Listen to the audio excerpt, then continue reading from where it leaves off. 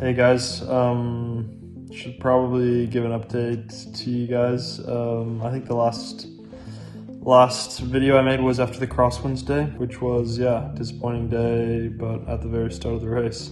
It was only stage 2, and I, in my head, was just already switched to wanting to go for stages. And so the next day after that, I helped Cortina in the sprint and did a lead out and then pulled off and lost some more time. And the next day in the TT, lost some more time, just not because I tried to, but because I just didn't have a good TT.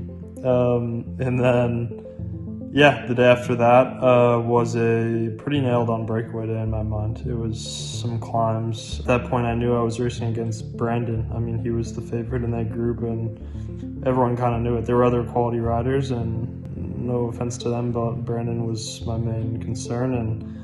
But in the radio, the team was doing some calculations, and I realized, okay, with the time I'm pulling back from this breakaway, it'd put me back up in maybe the top 10 GC. So they just told me to start running full gas for GC, and we'll think about the rest later. And so, I basically just rode with Bonamore up the last climb and onto the last descent full gas, and I got to the finish as fast as I could, and it put me back up to, I think, 14 GC and into the white jersey, and then it kind of changed my mindset again, and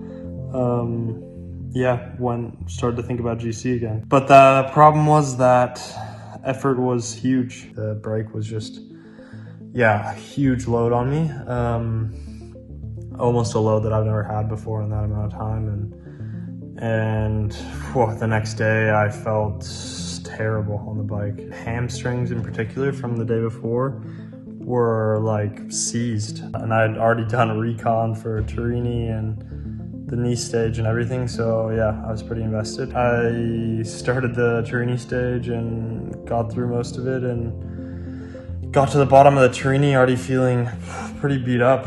I was already, getting into like blacked out vision and going into the red zone with 7K to go and stuff, and I had to eventually ease off and do my own pace because after finishing that stage in the hotel with the massage therapist and the doctor, we were looking at the damage I was doing to my left hamstring, and I think I did some pretty decent damage there, if not like a tear or some severe tendonitis.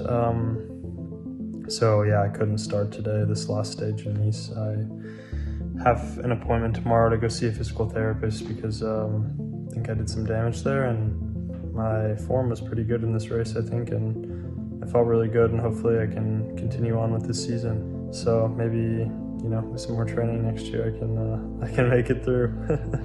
Thanks, guys. Ciao.